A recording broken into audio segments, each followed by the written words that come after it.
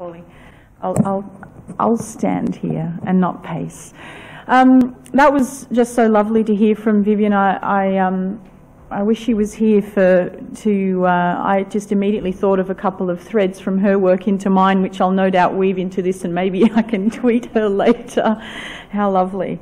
So my presentation today is building on some theoretical work that you may have heard about for open education and social justice. And I want to present today some empirical results that are still in publication. So I have a book chapter accepted and is in review process, and that'll be released towards the end of the year in a book about inclusive education as a human right. And so this is one slice of the PhD study, and it's looking at some good news about some work that really is making a difference, and I'm using the lens of social justice to explain why I think progress is really being made. If you tend to look at it through that lens of social justice, there is some reason to be happy. And so to begin with, I want to also just recognise the help I've had from GeoGen through the whole course of my study, which continues, but also specifically funding me to attend. Otherwise, I would be remotely speaking to you from Australia. Also, I want to acknowledge how supportive the Twitter community has been, contributing ideas and feedback on the work as it's developed, and I welcome that. I'm Sarah Lambert Oz. I really would love to have lots more people following, because that means I can have more conversations and feedback. So I really welcome that, and feel free to chat that way anytime. So when we're doing work on social justice, I just want to position myself so you know where I'm coming from. I am a learning designer, or have been a learning designer, working in a regional uni all my career, or two large regional unis in Australia. And that positioning as being regional other than city, dealing with low socioeconomic communities, is just a business as usual reality, is something that, and it's a strength, you know, as a place of innovation and leadership, and strength is something that informs my work absolutely. But also, I'm the first in my family to attend university, and that is a big thing for me personally. And in Australia, there's lots of people of a similar age who were given an opportunity to have free higher education, which is no longer there.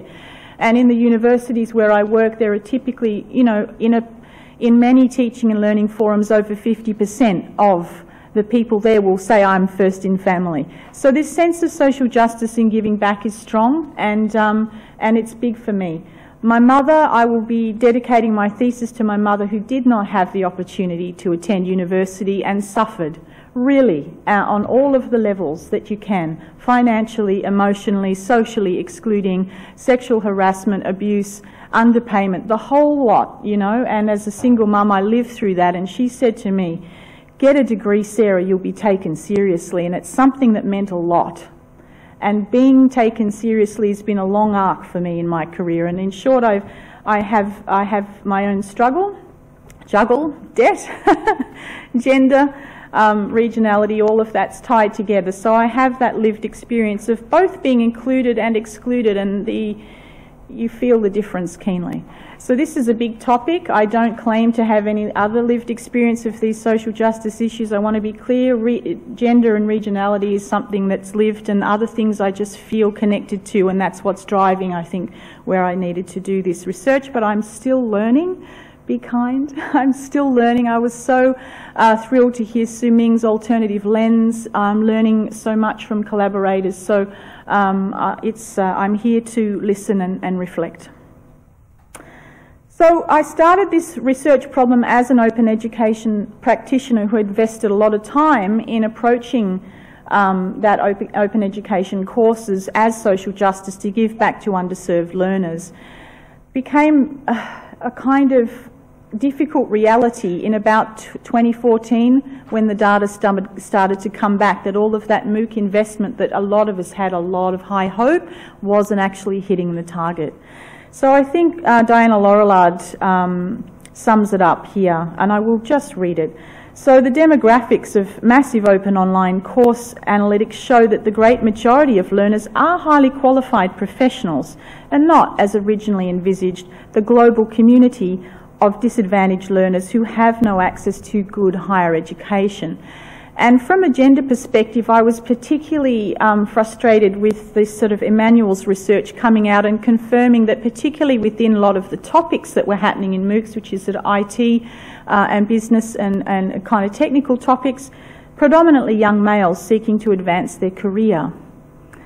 I'm like, that's great that people have an opportunity to develop, but I thought we invested for a slightly different reason, and we invested a lot. What happened to that aspiration?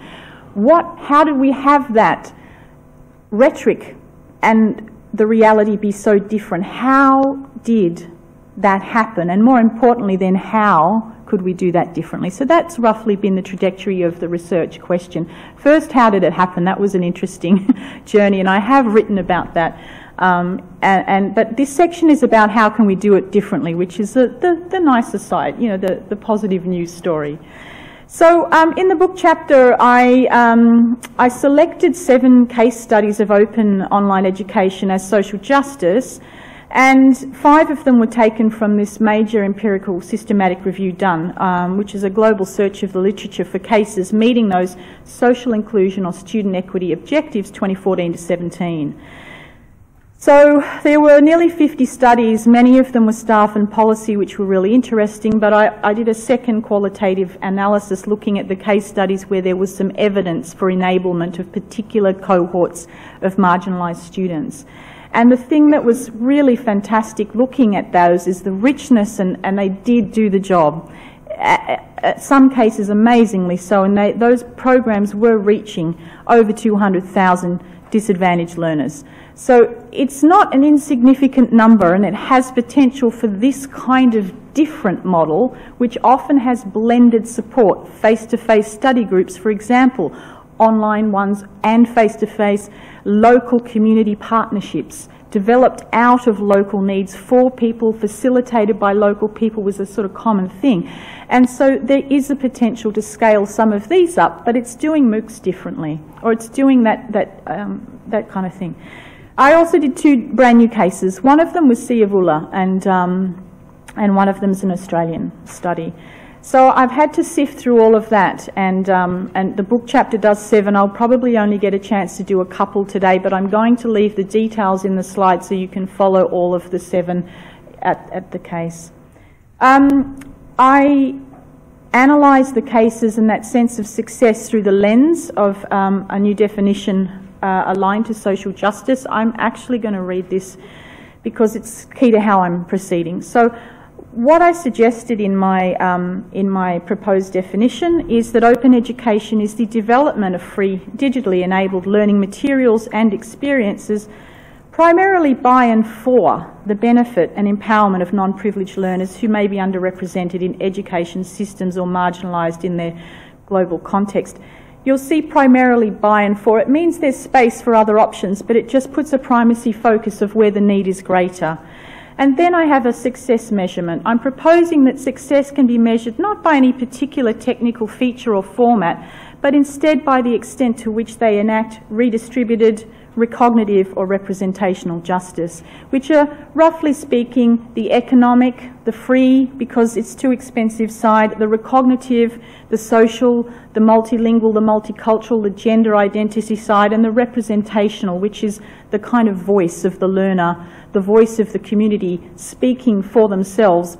For example, black voices telling black stories, not being told by white voices would be the classic example there, or Indigenous knowledge as leadership, you know, not being something done to. So those are the frames. So you would have seen the textbook broke. This is an amazing campaign I watch with interest from Australia. Our students are not on the campaign trail yet, but they may be soon. So clearly, you know, free textbooks is an act of redistributive justice. You're redistributing resources to people who by circumstance have less. It's a very simple concept. It's the most long-standing one. But also recognitive justice is so important, and I'll read this quote and you'll see that for Ragda Ali, might be able to afford that education, but is Rugda Ali getting a job at the end in the same way that her peers? So after completing this qualification in Australia, I applied for many junior positions where no experience in sales was needed, even though I had worked for 2 years as a junior sales clerk. I didn't receive any calls, so I decided to legally change my name to Gabriella Hannah. And I applied for the same jobs and got a call 30 minutes later. And this is Rugda Ali from Sydney. And unfortunately, if you care to look, this research is long, wide and deep and in every single country. So this issue of you might have a job, but do you have decent work that pertains to what you've studied? And are you getting those jobs at the same rate that people who are called Gabriella Hannah are getting? And the answer is no. So as educators interested in justice for our students, it's not enough to make the thing free. We must think about what is the thing saying, you know, and who gets to say that. And I think open education resources and practices can embody all of those things, and my study suggests that when we do it, you get some great outcomes. So I'm not going to drill into that. I think I've given enough examples, so let's just move through. Here's the 7 cases.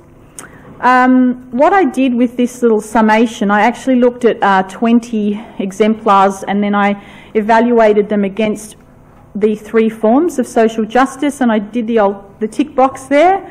And then these were the 7 that ticked the most boxes, literally, and so these are the ones that made it into the shortlist. So you will see that all of them are redistributive justice where there's a regionality to it. They're reaching regional students. The second one, they're benefiting women primarily and others. They are recognising the social, the multilingual, so multiple languages, and they are allowing a voice to come through that represents marginalised learners. So, for example, in the multilingual IC2 MOOC for European teachers, in that program, it wasn't just that it was free. In the recognitive justice column, you have the fact that they're actually participating in their local language with not 1, not 2, but 7 different local language facilitated groups.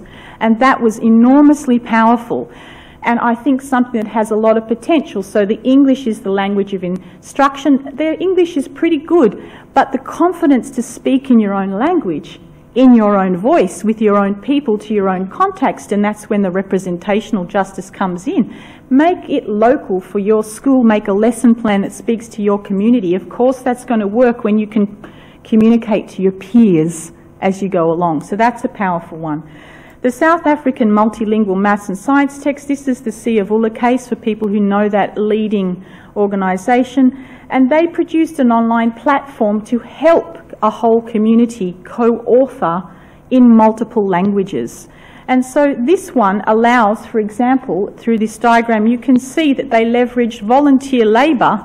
They hired labour as well to facilitate workshops on the ground to build a community, and then the online platform allowed for them to develop their voice together. One of the neat things about this platform was that there was no role or rank. So they had very high-ranking government officials and very modest regional school teachers in dirt floor schools making comments about how to best teach that and making a better quality thing in a couple of different languages, teacher's guide in some of the 11 languages. So you can see the 3 levels. Yes, it's free. It recognises the difference and it gives the voice to differences, the 3 levels of justice working together. So these are some of the cases that I've been particularly inspired by, and there are more that can show those 3 in action. But I think that it shows that free online technologies can give a little more to those who have less. But we're thinking about the resourcing, the respecting and the voice. And I think as designers of programs, we can think about social justice as a process in how we develop as well as in an outcome of what we produce.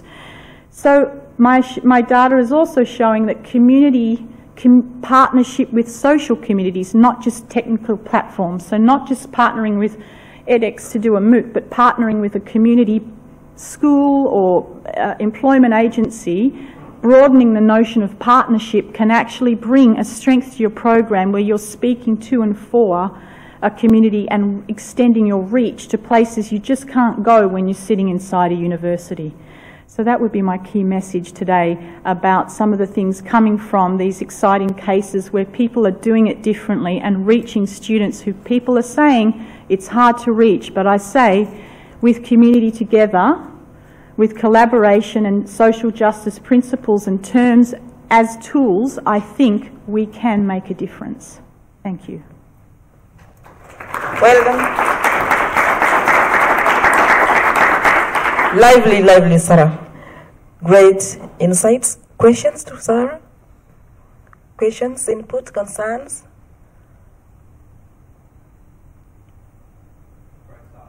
Great stuff. Well done. A round of applause to Sarah.